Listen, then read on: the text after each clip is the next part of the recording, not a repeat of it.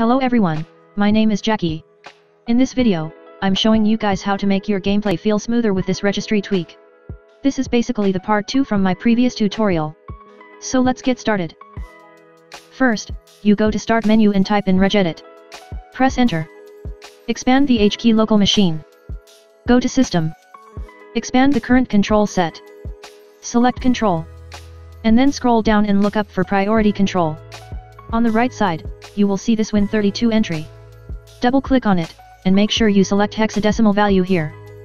You probably have this value by default. Now this is just a matter of trial and error. If you have a weaker CPU like mine, you can try with 2A value first. And then press OK.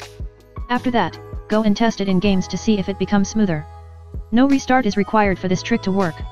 If it still don't feel smooth to you, you can come back and try with 26 value. And then test it again in games until your game becomes smoother. If none of these recommended values work for you, you can try with 28 value. I'm using a Ryzen CPU right now, and this value seem to work on my system. Press OK. That's it. I hope this video was helpful, and if it does, feel free to like, comment and subscribe to my channel. I will see you in my next tutorial. Bye.